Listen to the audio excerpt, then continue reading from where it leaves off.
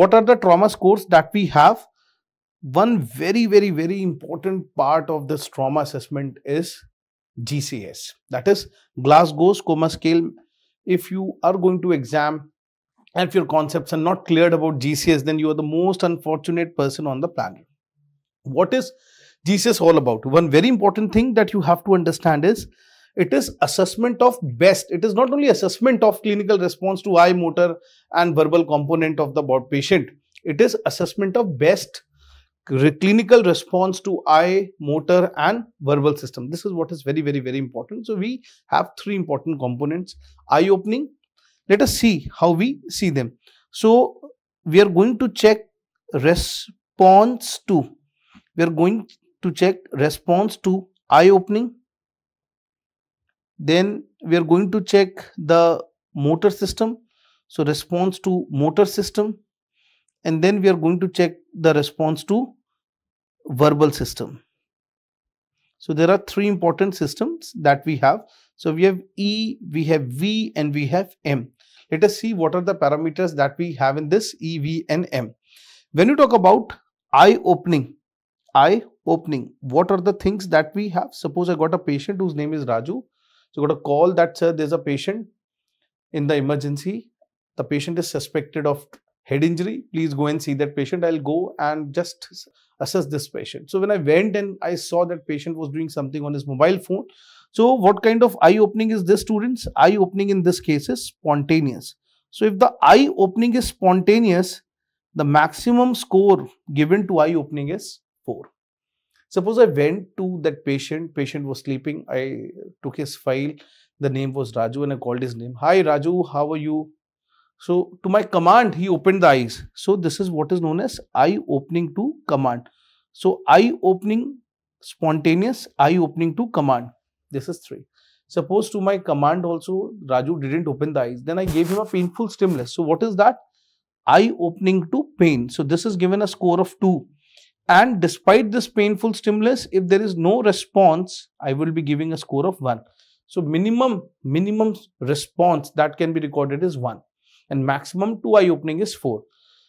Eye is done. Then we talk about the verbal system. So E, V and M. So when we talk about the verbal system, I went to see that patient. Patient greeted me. Hello doctor, how are you? Is there anything to worry about? How long do I expect to stay in this hospital? So everything that he's talking or he's speaking is absolutely, you can say, correct and oriented with time, person and place. He knows that he had met with an accident. He's in hospital. He's talking to a doctor. So such patients are categorized as oriented. So oriented, it is given a score of 5. So now the maximum response in I was 4. Here it is 5. Suppose I went to see him. He say, hello Radha, hi, how are you? Let's go for dance. It's a pleasant weather today.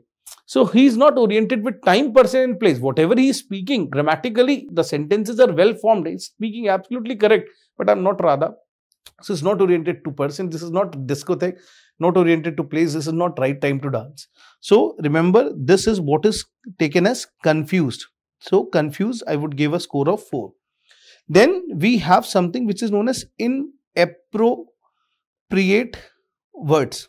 Now, what do you mean by this inappropriate words? Suppose I say Radha, then I say Ramdev, then I say Kochi, then I say Canada, then I say Kim Jong-un. So I've taken names and each of these words, they carry their meaning. But I cannot connect them to form a calculated, phraseful, meaningful sentences. So it could be anything like Ramdev and Kim Jong-un went to meet Radha in Kochi and then from there they went to blah, blah, blah, whatever it is. So there could be anything which could be concocted from these individual words, and this is what is known as inappropriate words. And this is what is known as 3. So inappropriate words. Then it is incomprehensible. This is again very, very, very important. Incomprehensible words, or you can say sounds. So patient is moaning in pain. So that doesn't carry any meaning. So that is what is 2. And then you have no response. This is what is 1. The third system and the last system is the motor response. So the motor is, suppose I went to see that patient and I asked that patient, raise your right hand. He raised it. Raise your left leg. He did that also. So what is it? He is obeying my commands. So if the patient obeys command, obeys command. He's given a score of what, students? He's given a score of 6. So you can see maximum is 6 for the motor system now. Suppose I went to see that patient, he couldn't do that. Then I will give him a pinch over his right wrist or maybe left wrist. And I ask him, can you experience or can you tell me where you are experiencing pain? He said, yes, sir, there is a painful stimulus at the level of left wrist. So he's not only able to, you can say, experience the pain, he is also able to localize the pain. So that is what is known as localization. So localization of pain. So localization of pain. Then this is what is 5. Then suppose I gave him a painful stimulus and I asked, where can you feel the pain? He is not able to, you can say, locate that, but he withdrew his hand. What does this mean? This means that there is a rule of the body that you will always retaliate to anything unpleasant. So he's not able to localize, but still this is an unpleasant sensation. So he withdrew his hand as a gesture of defense. So this is what is known as withdrawal to pain. So withdrawal to pain is given a score of what? Is given a score of 4. Suppose he goes into complete flexure posture. Why? As a generalized defense mechanism or posture. So flexion to pain. So extension to pain we have seen, flexion to pain. This is what is 3. Then we have extension to pain. Extension to pain. This is what is 2. And then we have no response, NR. So this is 1. So maximum GCS, it can be 15 by 15. Minimum GCS, it can be 3 by 15. This is what is very, very, very important. Now comes confusion. That, sir, if any component is modified, suppose if the patient is having hemiparesis or if the patient is paralyzed, or suppose the patient is having intubation done, then in that case, sir, how are you going to assess that thing? So let us talk about the concept of modification of the GCS. And according to new rule, any modification to any component, we use a suffix NT. What do you mean by NT, students? It is non-testable. Non-testable. I shall give you one classical example. The example is Raju brought to ER. He opens eyes to pain. This is one thing. And then he has been intubated. He has been intubated and localizes pain.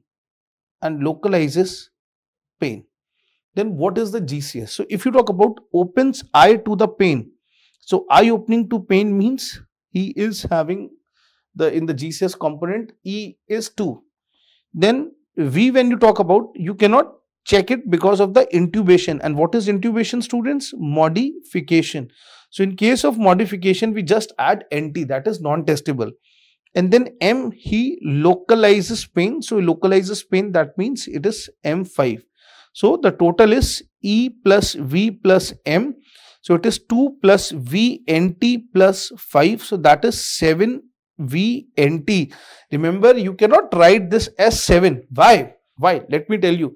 If you write this as 7, the problem is the component of modification is lost. So when someone is reading this 7 VNT, they know that verbal system couldn't be tested and it's non-testable, and remaining 2 systems are contributing a score of what? 7. So this is what is very, very, very, very important. Very important. Now, what are the types of, you can say, head injury on the basis of GCS? Let us try to understand them. Now, when we are talking about types of head injury, there is something which is known as minor, there is something which is known as mild, there is something which is known as moderate, and there is something which is known as severe. So minor, mild, moderate and severe, these are the 4 grades of head injury on the basis of GCS. What is minor? GCS 15 by 15. This is what is considered as minor.